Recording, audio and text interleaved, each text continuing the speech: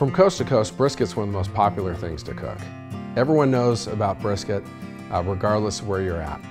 For a lot of people and different cookers, brisket's a hard thing to cook. With the pit barrel, it makes it really easy. So I'm typically looking for a full packer brisket if I can get my hands on it. Something around 16 pounds. We're going to cook it for a total time of around 6 hours, hitting a temperature of about 200 degrees.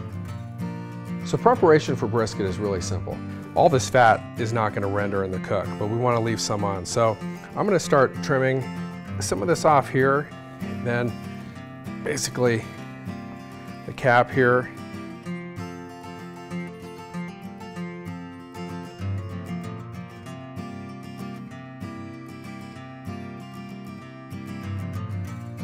Got those pockets of fat out of there that won't render. And the last thing we're going to do is basically square this up. What we're going to do is we're going to make a cut right across here and clean this up. Our goal was to try to get right around a 1/4 inch thick of fat along that bottom there. This is a good trick, is once it cooks, it's hard to see where the grain's going sometimes. So we want to make sure that when we get our slices, we're cutting against the grain. So I like to just do a little notch right here, just to take the tip off, to give me a nice reference. Light coat of olive oil, our beef and game seasoning. The next thing we're going to do is hook placement. We're going to use 2 hooks just to secure it. It'll probably be okay with 1, but we want to make sure we get 2. We're going to come through and we want to make sure that the hook lines up right about here so there's enough room to get that rebar in there. So we have our mark right here.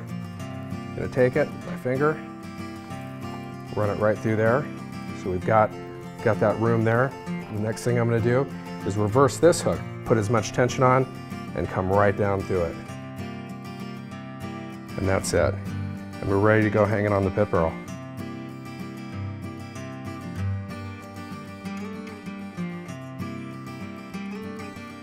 When we hang it in the pit barrel, we'll typically take it to right around 160.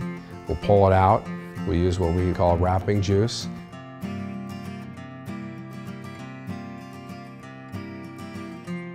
I use a good beef broth. It's simple, gives it that good moistness, and half a cup is all you need. Absolutely key that we do not let the juices out, and we want to make sure that we don't tear the tinfoil. So we just want to be real careful with it.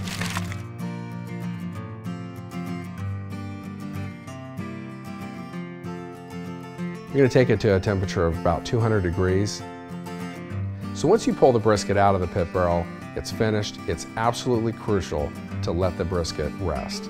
I'd recommend keeping it in the tinfoil, wrapping it up in a beach towel, putting it in a small cooler, of course with no ice in it, and let it sit for an hour. Cutting it is very important. You've got it on the cutting board, and you want to make sure you cut against the grain.